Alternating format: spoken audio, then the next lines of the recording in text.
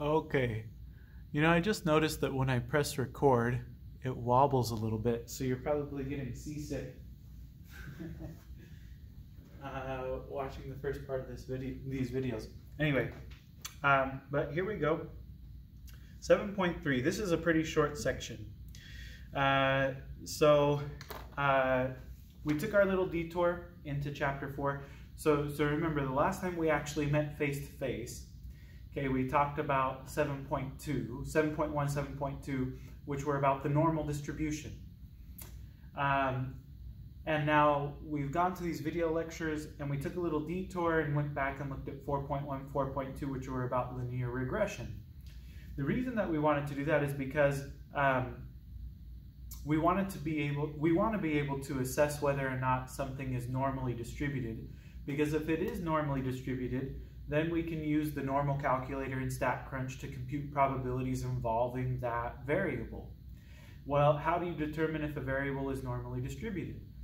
Well, one of the ways that we've talked about doing this in the past is you could make a histogram out of the data and then just kind of eyeball it and see if the histogram looks normally distributed, looks bell-shaped, right?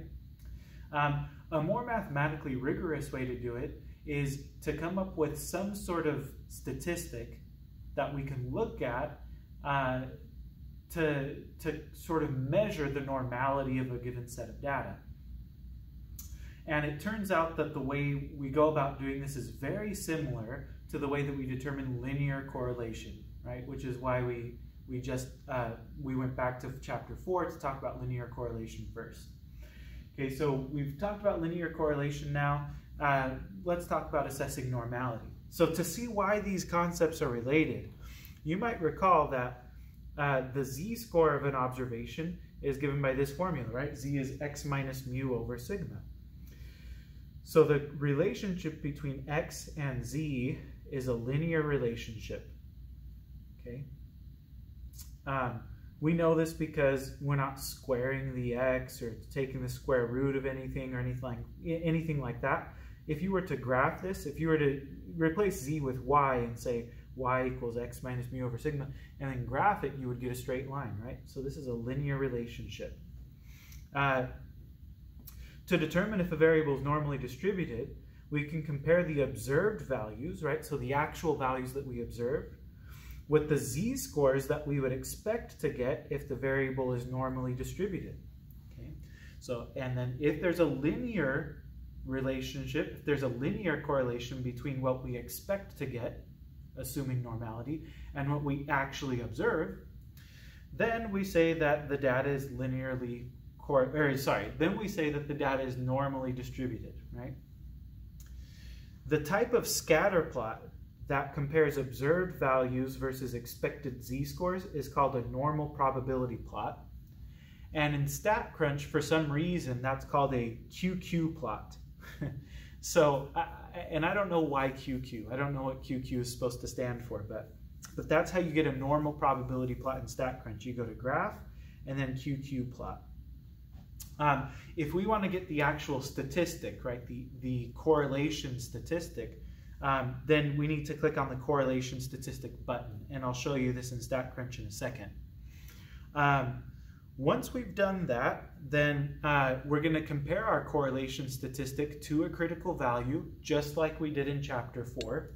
The chart that we use is different though. So this chart of critical values, the numbers on it are different than the chart that we were using in chapter 4.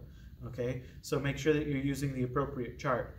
Again, you can just refer back to this chart in your notes, or you could look it up in your textbook. It's also in one of the appendices in your textbook, in the back of the book.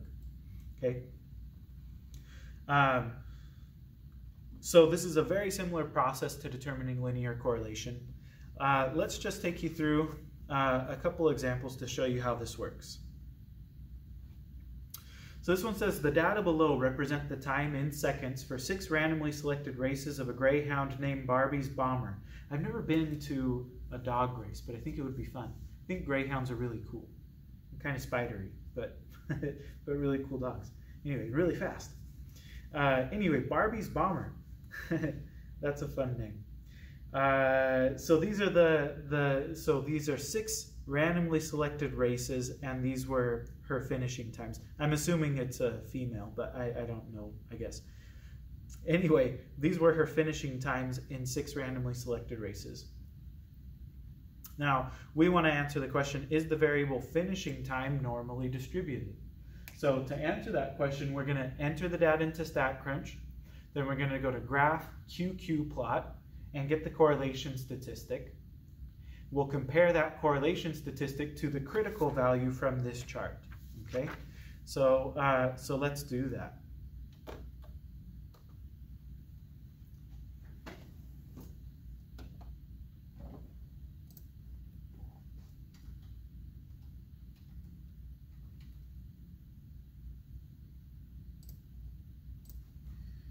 Okay, so I'm going to enter the finishing times here.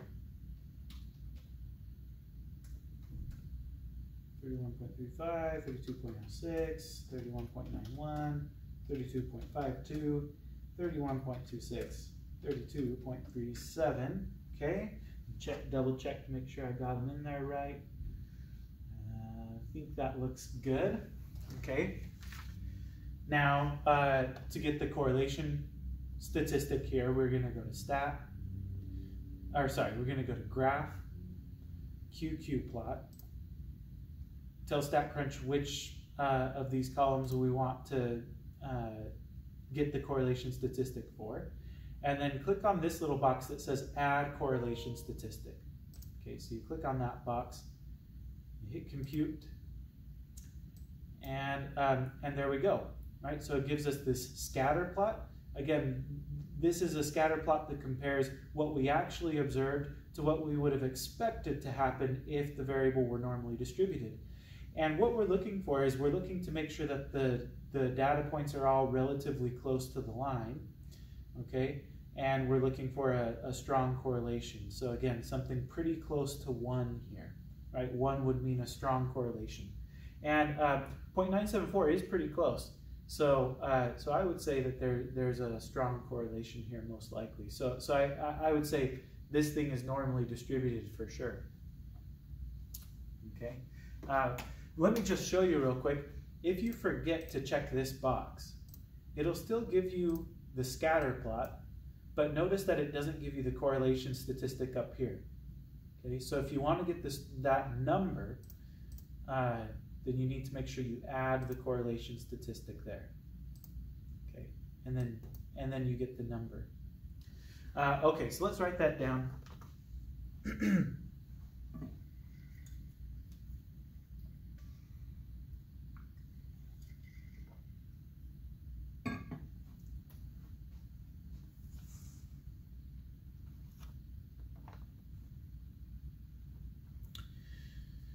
Okay. So we went to graph, we went to graph,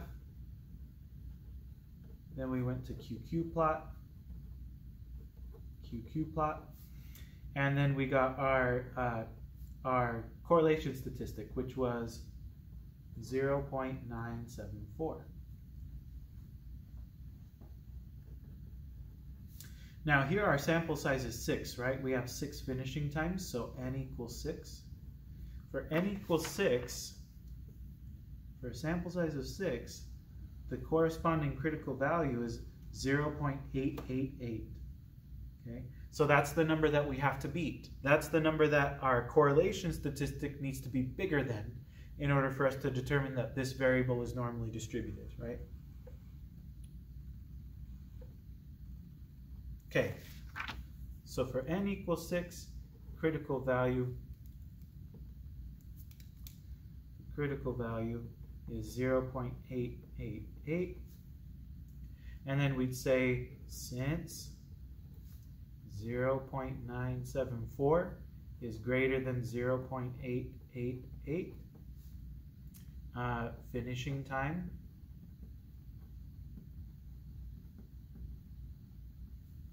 is normally distributed.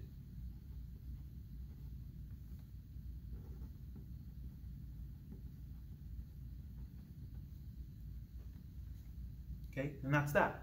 Okay, so that's how you determine if something is normally distributed. Part B asks kind of an interesting question now, kind of tying together this information with what we were doing in Chapter 7, right? Computing probabilities involving normally distributed variables. Right, so this one says, if Barbie's bomber runs the race again, what is the probability that she would finish in less than 31 seconds? So we want the probability she finishes in less than 31 seconds. Right? So we want to know what's the probability that her finishing time x is less than 31.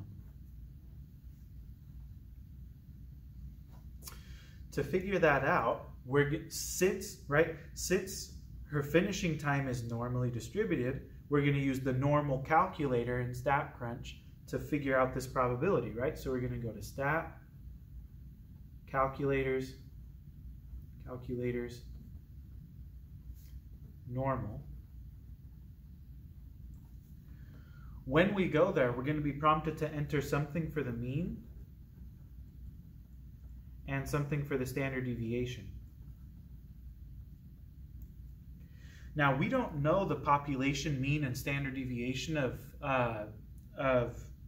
finishing time for Barbie's bomber. So the best we can do is use the sample mean and the sample standard deviation from the sample information we were given. And in order to get those values, we can compute those in StatCrunch by going to Stat, Summary Stats, right, Columns, and then finding the mean and standard deviation. So I'm going to go back to StatCrunch and find the mean and standard deviation of the Barbie's bomber finishing time data.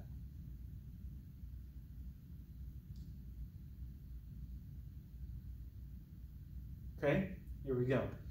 So Stat, Summary Stats, Columns. I want the mean and I want the standard deviation. So the mean, I'll say, is about 31.9. Oh, wait, those were rounded to 2 decimal places, so maybe I should go 31.91.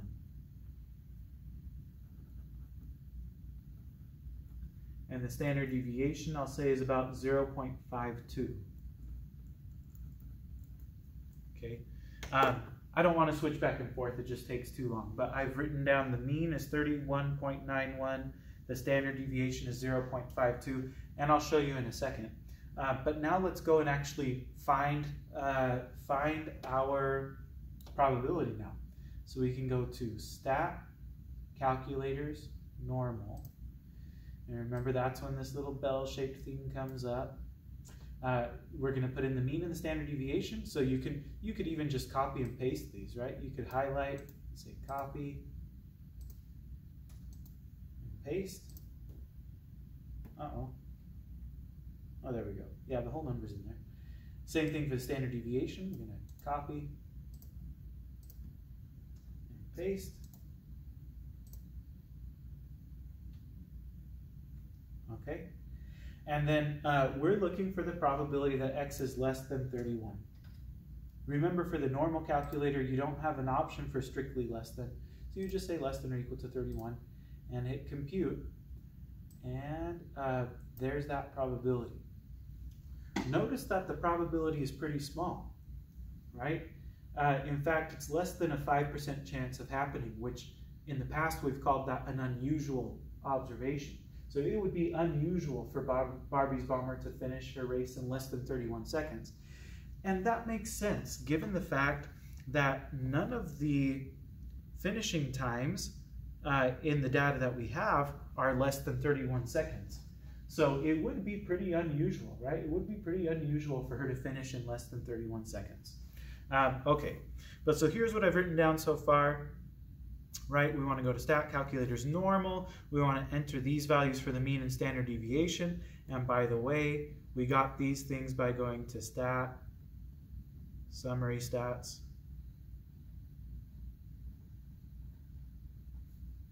and then Columns. Right, and then we selected mean and standard deviation to get those. So now we can answer the question, right? So we can say probability that she finishes in less than 31 seconds is approximately 0.0392. Okay, and that's our answer.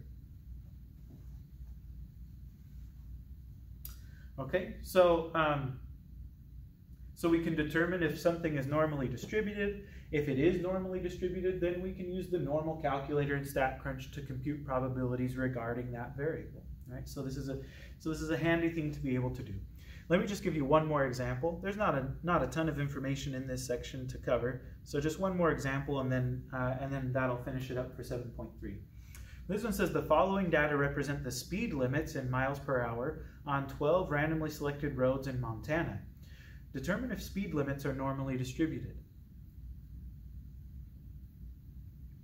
Okay, so we'll go back to StatCrunch and figure out if this thing is normally distributed. Let's do it.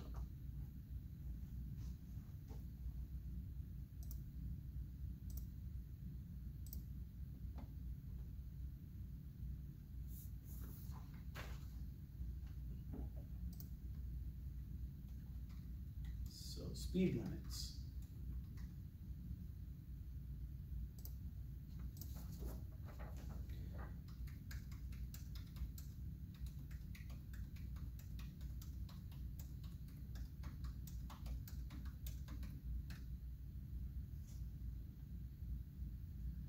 Wait a second, why do I have 13 of these things? Oh, because I put one too many 80s in there. Let me make sure I got these in right. So 3 25s, 2 30s, 2 35s, 2 75s, and 3 80s. Okay, that should do it. All right, so we're going to see if speed limits are normally distributed. Let's see. So we're going to go to Graph, QQ-plot. We're going to see if speed limits are normally distributed, so we're just going to click on speed limits and then add the correlation statistic. Okay, so here we go. Just looking at this looks kind of crazy, right? Like you have a bunch of speed limits down here, and then you have a bunch more up here. I think that makes some sense because here, you know, the 25, 30, 35, those are probably roads inside of the city. And then these are probably like highways, right? 75, 80 miles per hour, those are probably on the highway. So it makes sense that there's this big gap between the different values. Anyway, the correlation statistic is 0.89. Let's see if that's good enough to say that speed limits are normally distributed. So I'm going back to my paper now, to my notes. Okay, we went to Graph, QQ-plot, and we got R equals 0.89. Let's see, now we have 12, we have a sample size of 12, so for n equals 12, let's figure out what the critical value is.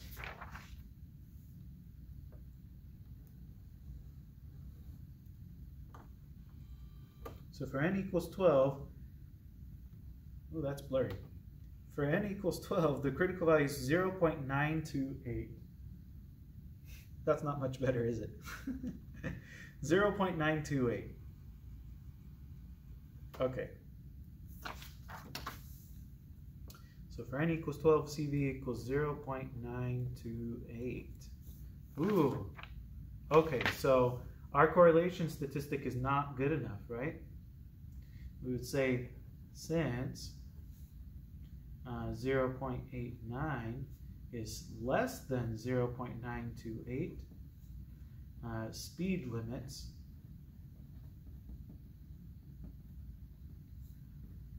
are not normally distributed.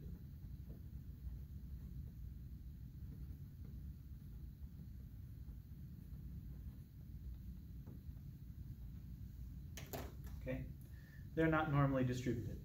Okay, that should make some sense. I bet if you looked at a histogram of this data, it would not be bell-shaped. You'd probably have, it would probably be bimodal, you know? You'd have a kind of like a clump here and another clump further up. In fact, let's just do it real quick. I'm going to take you back to StatCrunch for a second. Let's make a histogram out of this stuff. just to see. So I'm going to go to graph, histogram. I want to make a histogram of the speed limits. Let's start at, the smallest one is 25, so let's start at 25 and do class widths of 5. You see, that's not bell-shaped at all. I suppose we could do larger class widths or something, class widths of 10, but that's also kind of bad. Anyway, I don't think we're going to get a very good-looking picture here because there's so much space between these values, but yeah, that's the idea. So, yeah, so this is not normally distributed, okay?